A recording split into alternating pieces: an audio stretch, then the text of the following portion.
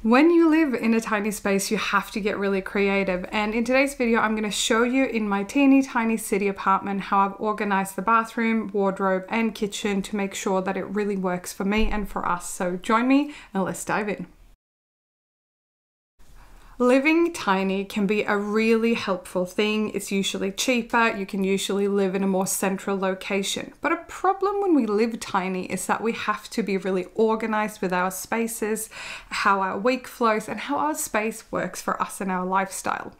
I have lived tiny for a very, very long time. I have lived in rooms in share houses. I lived on my own for quite a few years in a very small apartment. And I've traveled and basically lived out of a suitcase and a backpack for months at a time for big parts of my life. And the thing is, when you have a tiny space, you have to be really intentional. So what better way than to show you what my principles are and how this works in practice? Let's head over to my tiny apartment in the city. So the first principle when it comes to utilizing your space in the best possible way is to choose storage-friendly furniture. I don't mean pack as much storage furniture in as possible, because that can actually have the opposite effect, that you hold on to a lot of stuff. But for example, in our apartment, we have a bed that basically has 6 drawers underneath it. So underneath our queen size bed, we actually have lots of extra storage, and it's basically like having a dresser underneath where you sleep, which doesn't take up any extra footprint. Other examples are obviously finding different ways of utilizing underbed storage on top of other pieces of furniture, or simply picking items that don't have a big footprint but fits all the items that you need them to. It was such a cold day when I filmed this for you guys, and Freya was snuggled up in my robe watching me the whole time when I was filming. Anywho, here is the other main pieces of storage furniture in this apartment. These came with the apartment, but personally I would have probably not picked a dresser and a wardrobe that is as deep as this one is. There are other pieces of furniture that would have possibly sat a bit more flush up along the wall. By the way, you'll see that green bag a little bit later in the video. Stay tuned for that. But as you can tell, there's actually quite a bit of hanging space, and easily, I dare say, for one person, possibly even 2 people, depending how much clothes you have, and how much of that is folding clothing. Because as you can see here, there's also another 2 shelves down here. We've got our cordless vacuum in here, and the bottom one we often use for shoes. But it holds a lot of clothes in here.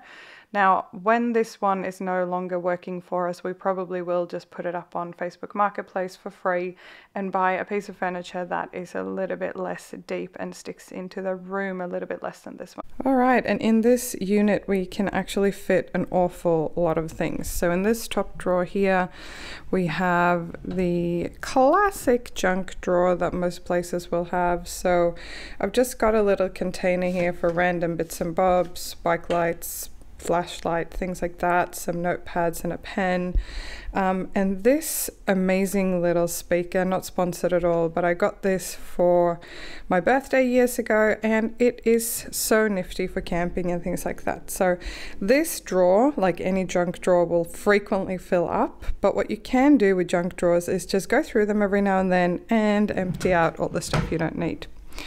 Next up, we've got any kind of kitchen towel type things. The kitchen's obviously just over here, and I don't have a whole lot of storage there, so this is super handy to have a couple of extra of these. Next up, we've got our kind of empty games drawer, but we love Uno. If you like Uno too, let me know in the comments below. But this is just a couple of things that we're repairing and changing up around the apartment, and we'll probably add more games here as we go. And finally, we have the random cables and bags and things like that. Now, this is for the internet for the apartment, which we haven't set up yet, so we will see if we end up needing that. But essentially, an easy and functional storage unit. Next up is a really simple principle, but it is to divide drawers, baskets, and spaces into smaller spaces so you can easily find things.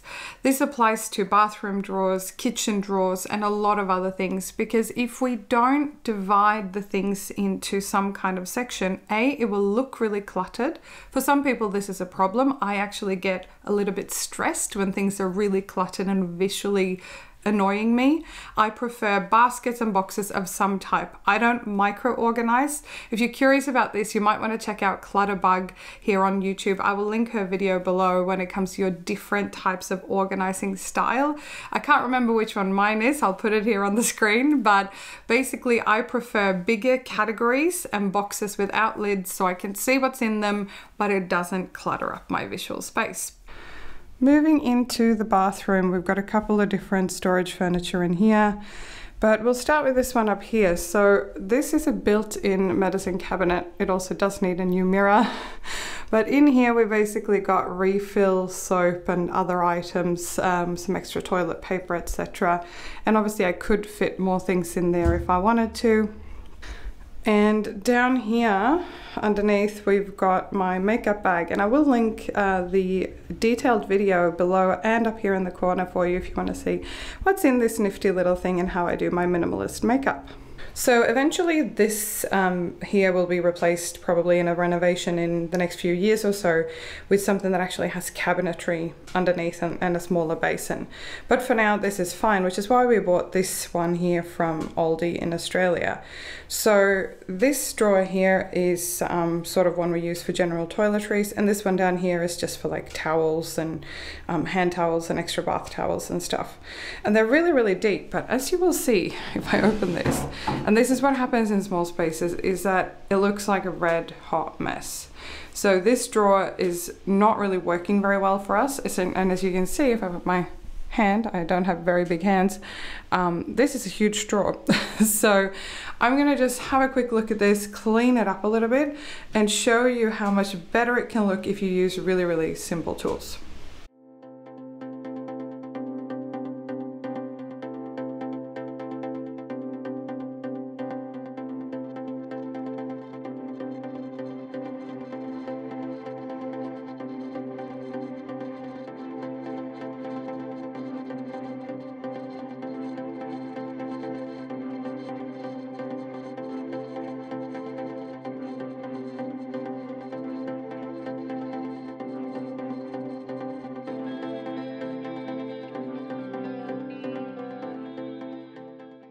Okay, so all I've done is taken a little box that I had, this is just from IKEA, and put all the small loose bits and bobs in.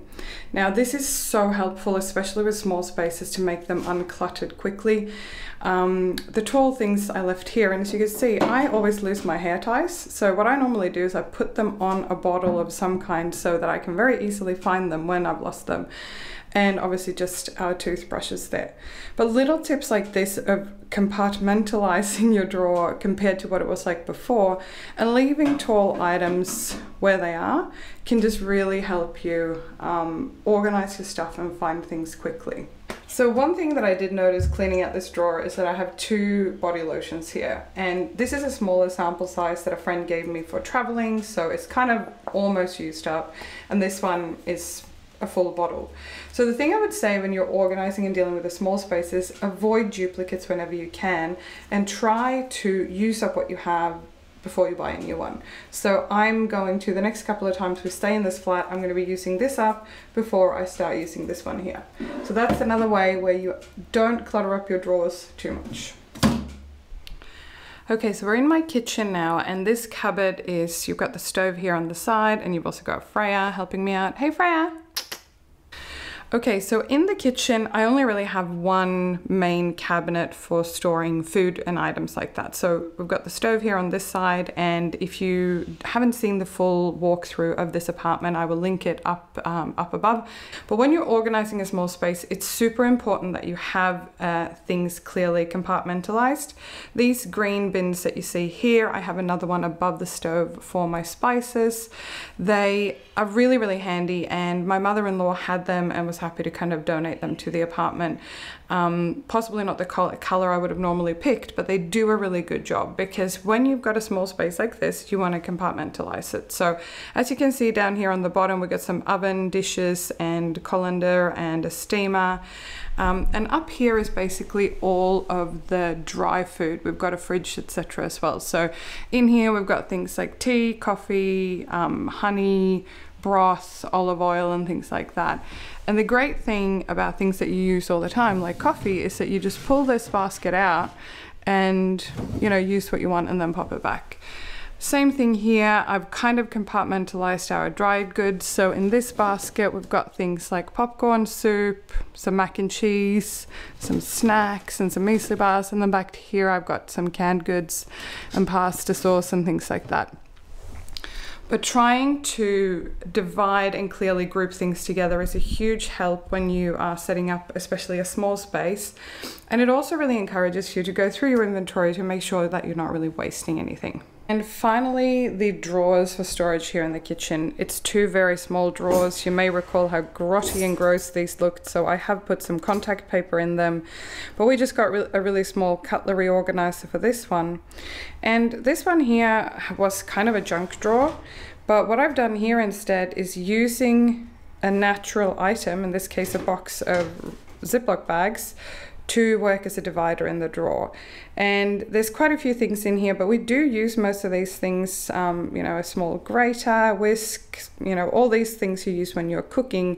We actually do use these quite often. So that's another tip if you're organizing a small space and you don't really have the money to go and get a bunch of these type of things, even if you buy them in the dollar store, is that you can actually use cardboard boxes and all sorts of other things to divide into sections so things don't like slide around and get super messy. The third and final principle, which is especially important when you have a small space, is to constantly declutter. Normally, I guess, as a minimalist who now has gone through and decluttered time and time again over the past 5+ years, there is very few things that I have that I don't need.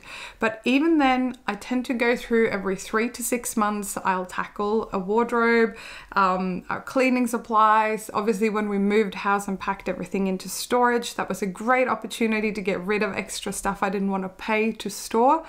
And on the flip side, when we got things out of storage, I did a second pass at a lot of my clothes and other things to make sure that I wasn't holding on to things that I wasn't going to use. So, and you might go, oh, Emmy, I don't really have a lot of things that I don't need. I dare you to pause this video and go and look in a drawer or look in your closet and hand on heart, do you need all the items that are there? Reducing inventory will naturally release clutter out of your life, and it will often help you keep a small space really organized. We've only had this apartment for a couple of months, but naturally, as I was cleaning and getting this apartment ready, we filled this apartment up with quite a few items that we thought we were going to need that we now had duplicates of. So for example, you would have seen we had a lot of coat hangers already. There's cleaning products in here. There's extra kitchen things in here. So this whole bag of stuff in this tiny apartment was taking up really precious real estate. Related to decluttering is to think about how many of any one item that you need for yourself and your lifestyle. In this case, in this apartment, we have 4 of most items because that really fits the bill for what we use this apartment for. And I actually had a similar thing in my previous apartment when I lived by myself. It was very rare that I had more than 3 or 4 guests, so most often I would have 4 or 6 of any one item.